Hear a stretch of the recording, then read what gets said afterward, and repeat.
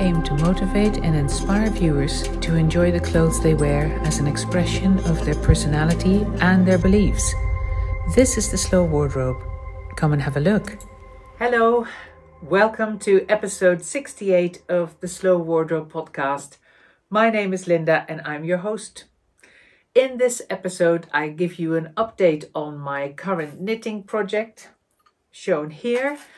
I will show you how I steeked that cardigan, because this was a cardigan that was knitted in the round and then steeked. And I'll tell you a lot more about that in the next section. And in the Layercake part of the podcast, I show you the new Summer Playsuits that are on pre-order at the moment until the end of Monday, the 16th of May, for delivery in the second half of May. But first, an update on my knitting.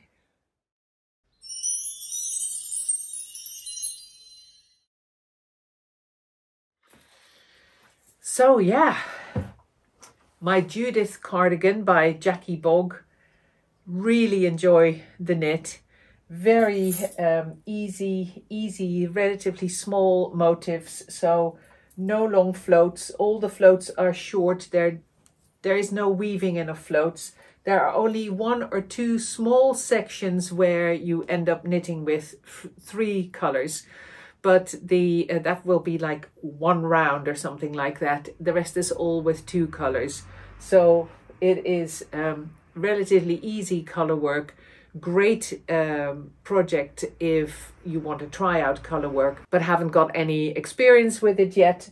Definitely recommend it. And I absolutely adore the colors that are in this particular kit that Jackie sent me. So as you can see, I finished the body of the cardigan. It's got a raglan sleeve, and I then added a little saddle top of the sleeve to it. I will explain that to you in the section where I talk in detail about the steek and the buttons that I've chosen and the band that the ribbon that I'm going to put here on the inside as a finishing touch. I don't actually need to, but I really like that idea. And then all that's left after that is to knit the neckband all the way around. It'll be similar to this button band. I've done the button band slightly wider than what the pattern calls for. All the edgings are quite narrow in this cardigan, but I liked the idea of giving it a little bit more presence because of the buttons that I've chosen. So again, I'll show you more of that in a flat lay that I filmed in the next section. And then there's just the neckband, if you like, going around, and then it's finished. So without going into any more detail here, I will show you now the cutting of the steek, and I'll talk you through the detail of the ribbon that I've chosen to put on the inside and the buttons. So here we are with my close to finished Judith cardigan by Jackie Bogg. I came into the studio really early this morning, so there's a fair amount of traffic noise in the background. Forgive me for that. It's just people getting to their work, I guess, so it's busy. I came in early to pick buttons, or to see whether I had buttons that I liked, and to look for a ribbon to finish the steek on the inside of the cardigan. And then it occurred to me that because I'm pretty much at the point that I'm going to cut the steek, I'll show you exactly how I've prepared that and what my choices are for ribbon, etc. There are a couple of other things that I want to tell you about with regards to the cardigan. I've knitted the size large, which is, I think it's the third size along on the different options. And with this cardigan, you knit it in the round and then steek it in the front, obviously. So I followed the exact instructions. And when I got to the neck section, the same issue that I had with the previous jumper that I knitted by Jackie Bogg, finishing the last motif of the neckline of the yoke, because it's knitted bottom up with a raglan shaped sleeve, as you can see here. I got to a point where I normally would have stopped, as I have here at the top of this purple, pinkish purple motif, and the motif ran around, as you can see, runs around here. So that's why my needles were as well. But when I tried that on, the neckline was too wide and the motif finished at the tips of my shoulders instead of around my neck. But because this is a raglan shaped cardigan, you end up with the raglan panels of the sleeves here on the top of your shoulder. So I ended up making a very simple adjustment that effectively turns this shoulder into, I think it's called a saddle. So what I did is I kept knitting back and forth just the stitches of the shoulder stitches. You can see them coming together here with the two raglan lines. So I was at this point, and what I've done progressing is just knit together every time I got to the beginning and end of a row, is knit the first and last stitch of that row together with one of the stitches that I of course still had on the needle from the front and back panels. So the edge stitch on this side is knitted together with this stitches of the front panel, and same with the back. So coming up on the sleeve, you then end up topping off that shoulder with this diagonal line coming up and then going flat on top of your shoulder. So this little segment here of 3 extra motifs, which are motifs that have been used throughout the jumper, and I just did them in a different color combination, sitting on top of your shoulder and ultimately forming a perfect neckline, because of course I did the same on the other side. So that's what you can see here. So that's the only adjustment that I made to the pattern so far. And when you then finish the body of the jumper, you end up securing the steek stitches, then you cut the steek, and then you pick up and knit the stitches for the front edging, as you can see here, the band that will have the buttons on it. But when I got to that point, I was in the middle of watching a TV program and thought, nope, I'm just going to keep going. It doesn't really matter whether I steek first and then pick up and knit these edges, or do it the other way around. So I picked up the stitches along the edges of the 7 steek stitches in the middle here and knitted my bands with the little buttonholes as prescribed in the pattern. I did that just completely according to the pattern, obviously on the right hand side of the front. And then after that I secured the steek stitches. Jackie very helpfully gives you a couple of references of different instructions and a video of possible ways to secure steek stitches, because there's lots of different possibilities. I just went for a chain, a line of chain crochet stitches, which you end up stitching with the yarn that you are using at the back of the work, and then you put the crochet needle through the middle of a stitch, pick up the yarn, pull it through, and that's how you end up making a chain stitch right through the middle of the stitches on either side of the steek stitch, the middle stitch. That's how I did it. There are lots of different options, and I won't go through a proper tutorial of them here because there are plenty of them online. But that's why you see this gray line, these little tram lines, these 2 gray lines running on either side of the middle stitch of the front. So now I'm ready to cut my steeks. So I thought I might as well do that on video. But before then, I'm quickly going to share with you the ribbon that I found and the buttons that I found that I'm going to put on this cardigan. And a little trick that I'm going to employ in order to use these buttons, because first of all, like I said, I've put my buttonholes in the right panel of the cardigan so that I can, you know, close it right over left. But that's before I chose my buttons. And the buttons that I've got, I've made 6 buttonholes, and lo and behold, I've got these 6 buttons that are just glorious in terms of how they go with the colors of this cardigan. But they are all different sizes, and they're also made of ceramic. I bought them in a gallery in, I think in Stockbridge. Anyway, they're all different sizes, and because they are made out of ceramic, I'm not sure whether they can be washed. So what I'm going to do is a trick that I recommend to anyone wanting to attach buttons to a piece of knitting that are easily removed.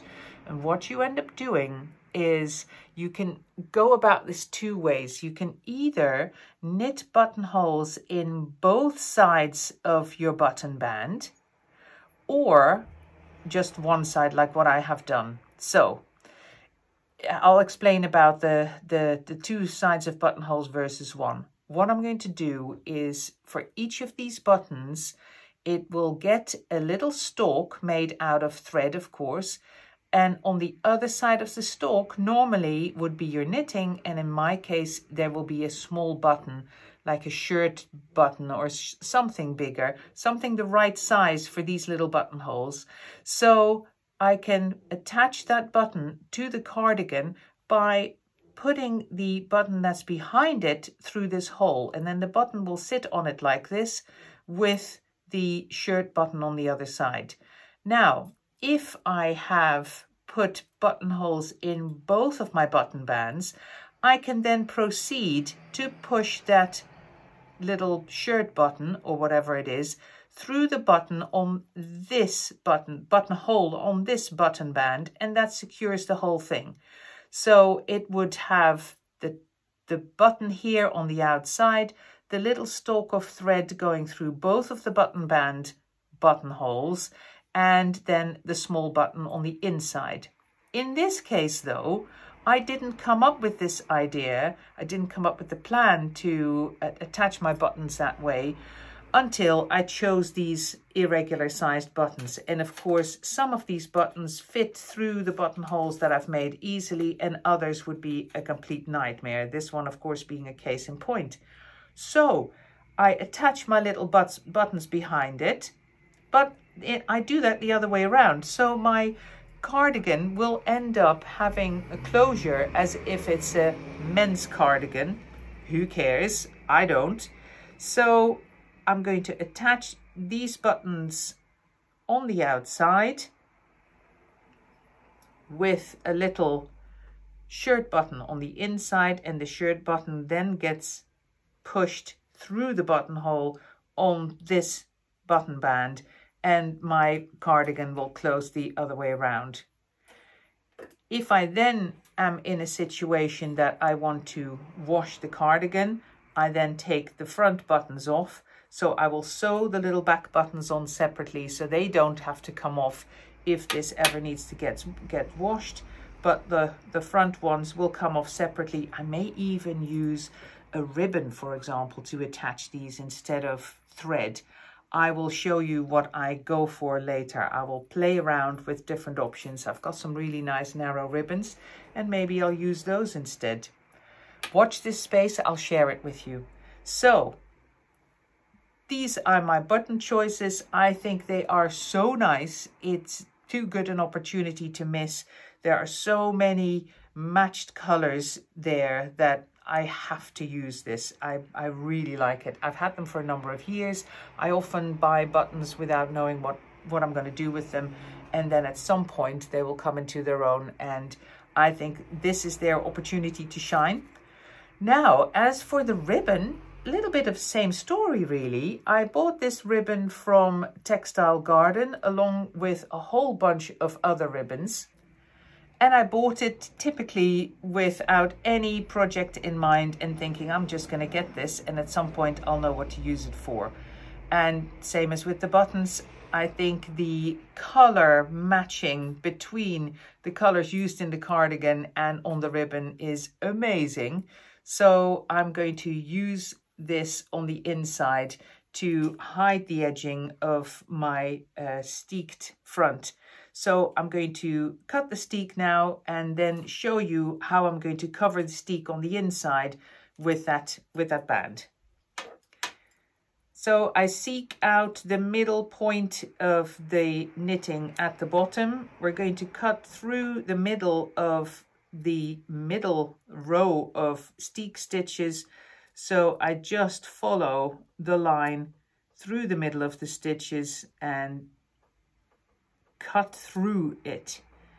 And if I want to secure these stitches any further, because steeked stitches don't just unravel like mad, as so many people are often worried about. It doesn't work like that. Knitting ravels very quickly up and down, but doesn't unravel that quickly across. But if I want to secure these stitches any further, I can give them a good blast of hot steam. That'll set them a little bit more. In my case, I've already steam blocked this cardigan, so the stitches are already a little bit fold into each other. Here we go. It's actually interesting. Firstly of all, it's very satisfying to do this cutting. I've never steeked before. This is the first time I've ever tried it. And interestingly enough, as you cut your scissors, you can feel that the scissors kind of follow. Got a bit of a wonky stitch here. They kind of follow the ladder through the middle of the stitch. And if you kind of go a little bit left or right, you can immediately feel an increase in resistance of your cut. So you can very easily stay straight. You could almost do this with your eyes closed, because your scissors and the feel of the cutting that your scissors do will guide you. I realize that that middle stitch that I am cutting through is still on one of my needles, so I'll pull it off the needle, leave the others on for now. As you can see, I've got 3 more steek stitches here, and I've got 3 steek stitches there. This pattern has got 7 stitches in the middle, so it's got a very secure center with 7 stitches. That is quite generous. I think most steeks are like 5 or so stitches wide. There we are. So cut through. That's my steek complete. There was a little thread still there, and now you can see I've kind of woven in, not particularly neatly, all the ends of the yarn, as I changed colors, of course, so often. So they're all woven in, but like I said, not very neatly, because these steeked edges that are kind of secured by that chain stitch running up on either side are going to be folded over like this, thereby covering all my woven in ends. So they're going to be folded like that, and then I'm going to hand sew the ribbon. I think I'm going to do it this way around. I don't know why. I just have a feeling it should be this way around. Go with my gut. So I'm going to cover half of the folded in edge, and the other half is going to be on the inside of the cardigan, and that's how my ribbon will run all the way down. So folding the whole thing back in, doing the same on the other side.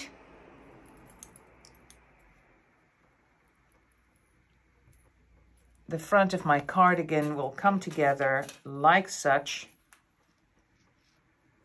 And in my case, do you see that there's a color difference between the 2 button bands?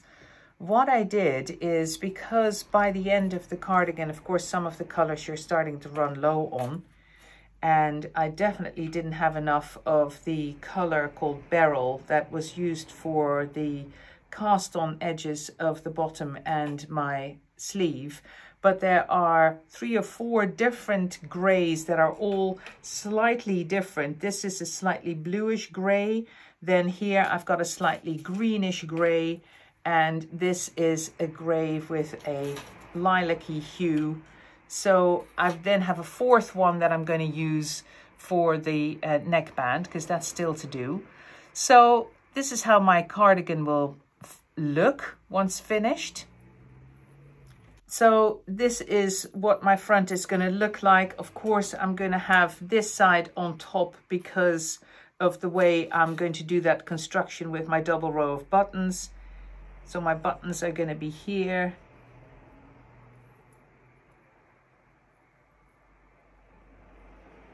Peeking to see where approximately my buttonholes are underneath. There we are. So that's how it's going to look closed. This is going to be on the inside, my lovely ribbon.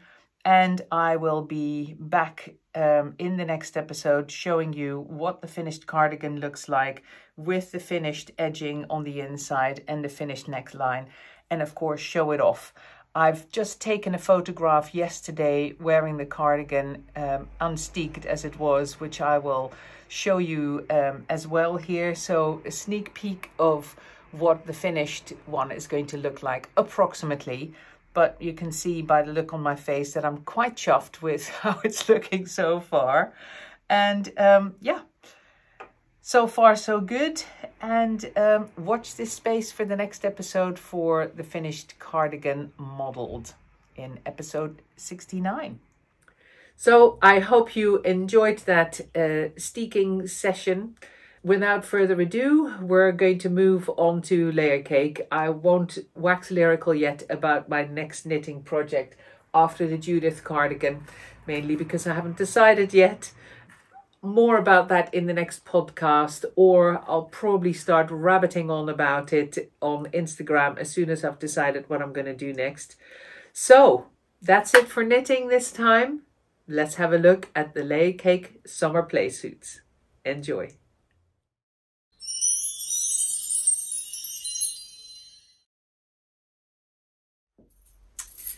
Summer Playsuits, a first for the Slow wardrobe this year.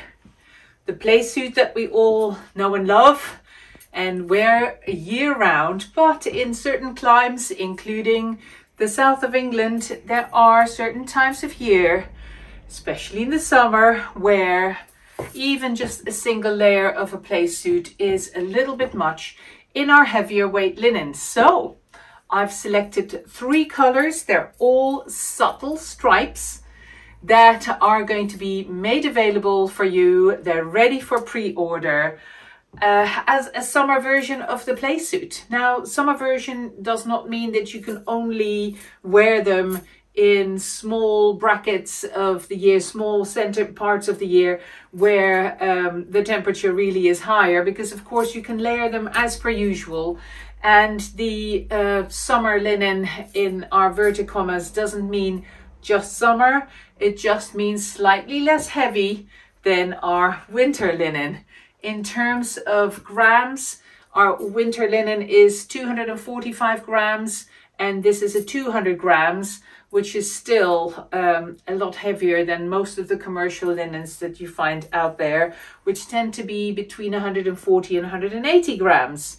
So, still hard wearing enough. Not quite as hard wearing, of course, as the very heavy linen, but I've been test wearing one of these for the last couple of months and perfect. So, this is the first color that I'm showing you here, wearing it with a sweet pea love top underneath, and this is the Kingfisher stripe. All 3 of the stripes have a subtle dark stripe that has black in it and a second color, but they are then shot through with a third, which creates a subtle stripe in the accent color that you end up seeing.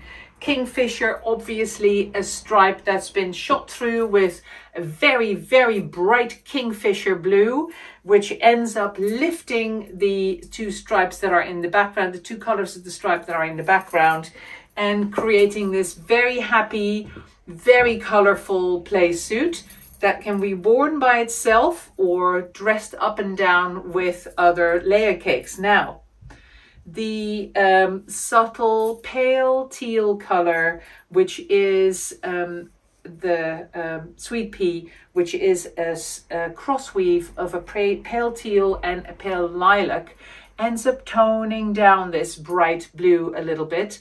But I will show you some other bright colors that help this color really zing, starting of course with the most popular recent multicolor, our large purple check. Let's throw over a smock over the top of this outfit and see what the impact is of the large purple check in combination with the Kingfisher. And here it is. As you can see very clearly in combination with the large purple check, the Kingfisher is a bluer color than the dark teal, for example, which is also a really nice color to wear with the large purple check. But as you can see, this clearly picks up on the blues in the large purple check color, and wonderful combination if you are here for that bright blue color that you can see back in the checks.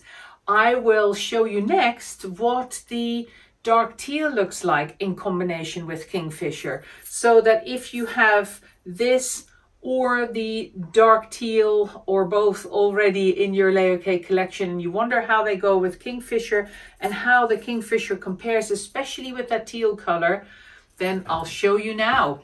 Here we go. Dark teal with Kingfisher. As you can see, Kingfisher is bright, but because of the dark stripes, it is, as I try to achieve with so many Layercake colors, it's bright but not loud.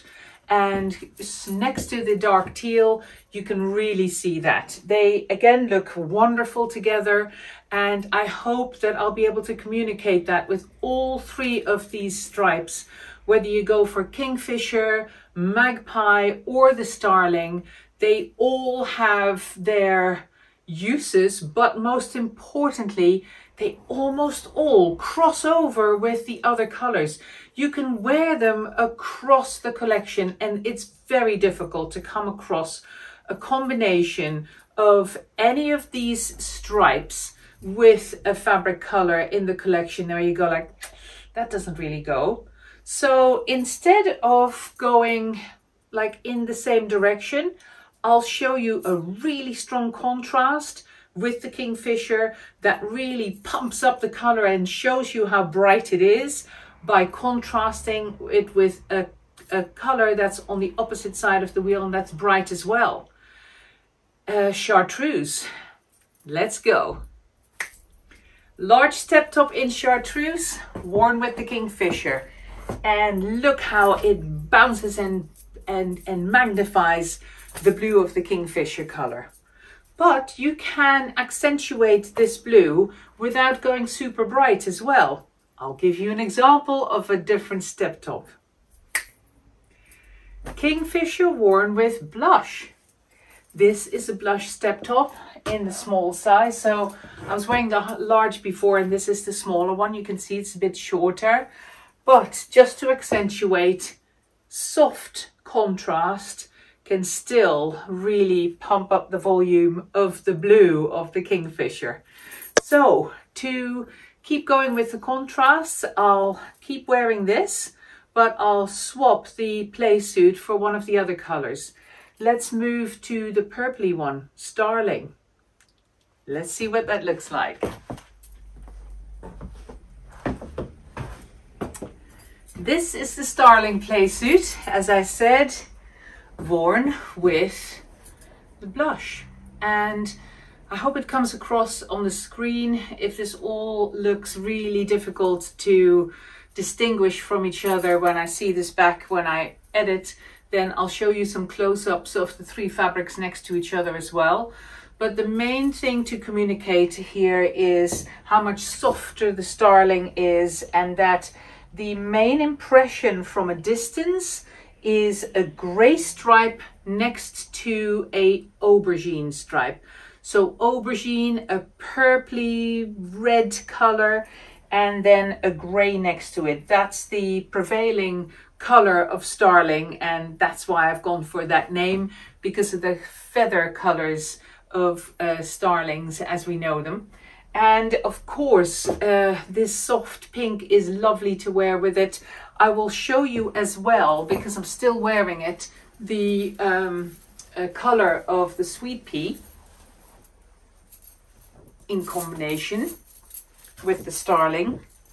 Here you can see the sweet pea, and again, soft colors, really nice complementary colors, and a really muted palette. The other thing that I've done, I'll do it with the third playsuit when I add it as well. I've added the a kingfisher playsuit on the mannequin there, so it's still in the picture to help show you the contrast between the two. And I will show you some of the colors that I've just put with the some of the other colors that I've just put with the kingfisher as well with starling, so you can see how they go together, how they compare and contrast.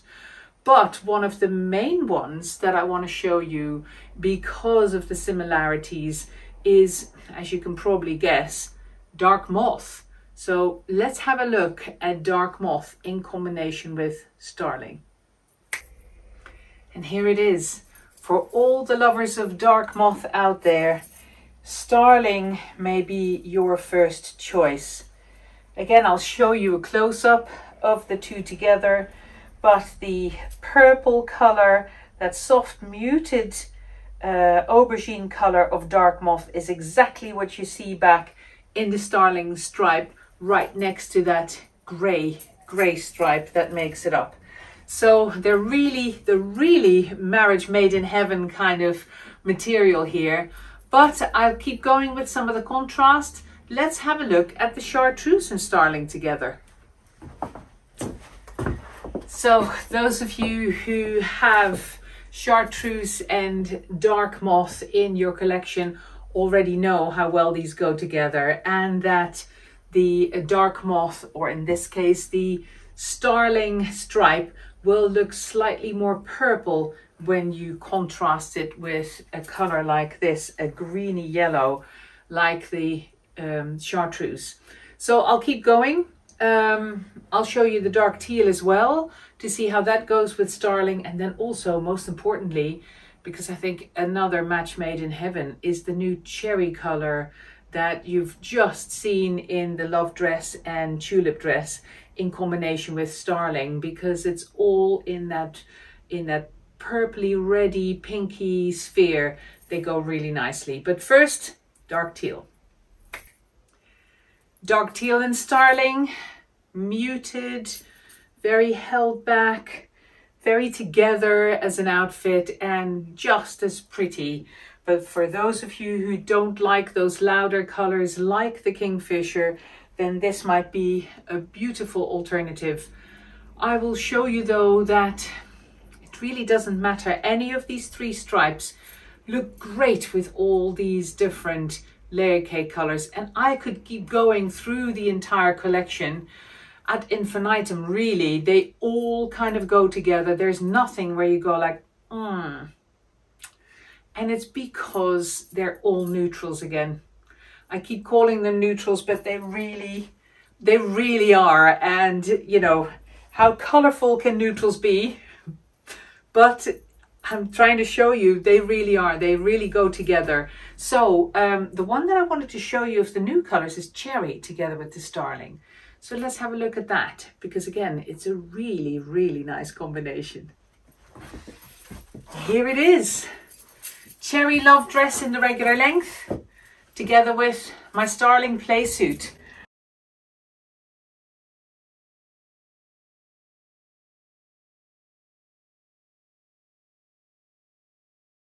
Aren't they glorious together? There's just enough red in that aubergine starling stripe to pick up on that beautiful black cherry color in the cherry linen, and together they are just making magic together, I think.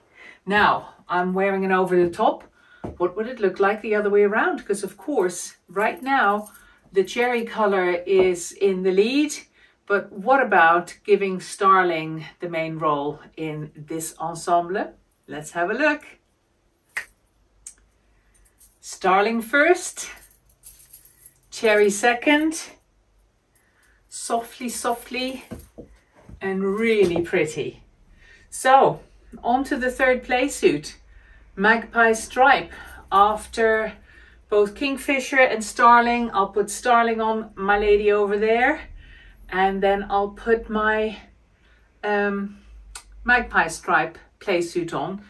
And just to inform you, that magpie playsuit has been worn to shreds, has been worn a lot over the last couple of months, and just seeing it here together together next to two new playsuits, because the kingfisher and the starling playsuits are both new, but the magpie stripe has been worn by me a lot.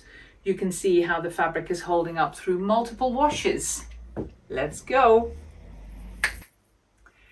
Magpie stripe, worn and washed multiple times, worn here with the cherry love dress underneath. And out of the three, I guess, I was going to say the most neutral of the three, but it's difficult to say really. I would say that if you are a staunch lover of black and wearing black, go for the magpie.